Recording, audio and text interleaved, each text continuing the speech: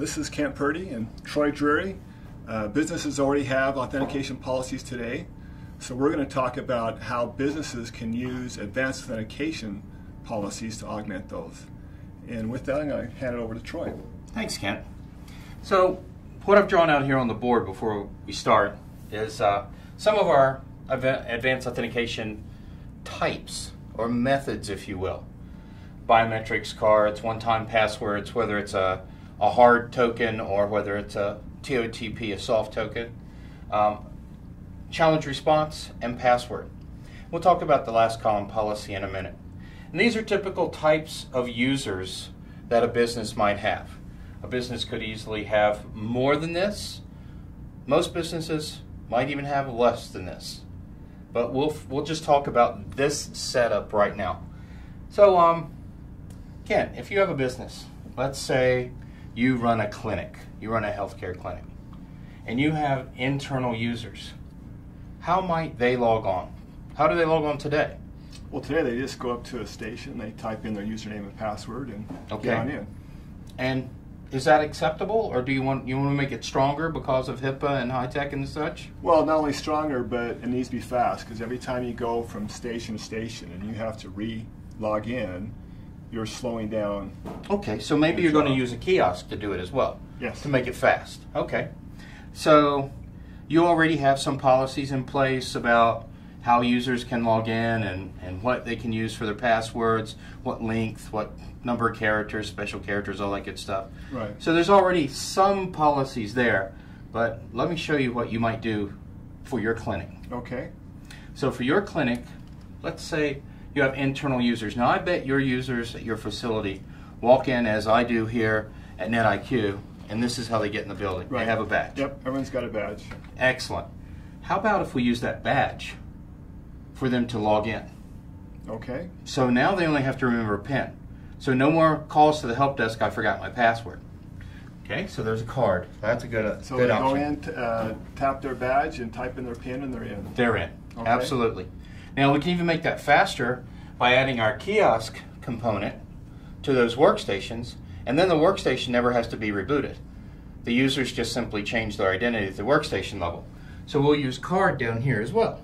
So is that the same policy, or are there any differences between those two? There may be. Let's talk about that in a minute. Let's go ahead and think about the full scope first, okay, and then we'll talk about that. So are there areas where biometrics are important in a clinic environment? Well, the new e-prescribe, right? E-prescribe, exactly, right? So you're going to need some e-prescribe. That wouldn't be for external people. Right. It wouldn't be for mobile or tablet, or might it? Because they might be carrying around a tablet and doing prescriptions on that? I could see a pharmacist with a tablet. Yep. Well, not just a pharmacist, but e-prescribe covers when the physician is writing the prescription as well. Yep. So it could be both of these. So on these two, you might need biometric. Okay. All right, now, what about your external users? How about your physicians? They don't finish up their notes at work. They go home and they connect through a VPN, or maybe not. Don't know. Could be maybe they use a VDI scenario or Citrix. A little bit different scenario, right? Because at home, that someone else could be using that device. That's right. So how are you going to prove that it's them? And they're probably not going to have a card reader at home. No. They're probably not going to have a biometric reader at home. Correct. So how about we use one-time password so they can use their phone, use an app on their phone. Now they can log in. So that's where this would come into play. Okay, so we kind of covered most of these because these are the primary types of authentication. No matter what you do to give somebody a good primary way to authenticate, they'll eventually screw it up. They'll need a backup. They'll need a backup. Plan B. They'll leave their card or their fingers at home. Right. One of the two. And so they'll need a plan B, exactly. So even if you have these two, chances are you would probably want to leave another method on. Now, it would be your choice whether to say, okay, you forgot these and left them at home. Let me give you a password to use. The same old password you used before. Probably a bad choice, because if they're using this for 6 months, 8 months, and then they forget their card one day, what's the likelihood they're going to know their password? Very low. Right. Yeah. So challenge response is a logical fix for those guys. Okay? So now what if you have an external user who is using OTP all the time? Do you give them another option, or do you say, I want it to be secure, you have to use your OTP?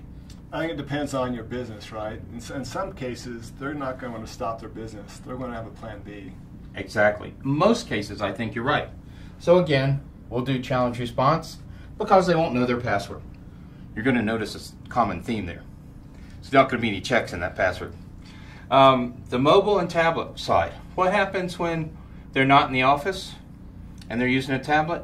Same thing. Who cares how they're getting there? It's still challenge response. Challenge response is a good backup method for everybody. And the reason why I want to challenge response over password is just because they're probably going to forget the password. And hopefully these challenge and response is something they're going to remember. Challenge response questions are usually something like, what high school did you graduate from? What make was the first car you owned? That type of stuff. So they're questions that are very common, not easily socially engineered potentially, but definitely something that a user should be able to remember. Where a password, you force them to go down a password policy where now they can't use the same one every month in a row, they can't use month names, they can't add a 1 at the end of it. You've made it extensively difficult for them to remember that, and especially if they've been using something else for a number of months, they'll never remember. So they'll want to give some thought to the right kind of questions they want to ask. The right kind of questions are very key. Yeah. Very key. Okay, so now you've kind of got this mapped out as to how you might use this. Now the neat thing is, if you were using someone else's solution and you wanted to put all this in play, you would have to buy a biometric solution from a biometric vendor. You'd have to buy a card solution from a card vendor. You'd have to go buy OTP from a radius vendor. So I'm going to have multiple infrastructures in. Multiple infrastructures that wouldn't necessarily know about each other. Right. And that all will make copies of your AD. They're all things you have to care and feed for. One infrastructure satisfies all of this. Our advanced authentication takes care of this whole picture. So with NetIQ, you would have just a single infrastructure with a single set of policies. You wouldn't have to go to each different separate place and to see where all the policies are. You have one place to go. That's correct. Not only that, but one user license supplies this for any of this for one user. You don't have to buy a user license, a user license, a user license, another one. So it's one user license for all of this. Let's talk about what kind of policies and how you might map this to your policies. So this last column, you're going to want to have a very simple primary, secondary, and backup. And the backup's going to be what? What's the backup is going to be the challenge response. Okay. So that's when a user doesn't have their card with them, right? And this weekend they burnt their hand. So the difference between a primary and a secondary is going to be what then? Primary is most of the time the user is going to find that device or that method available to them.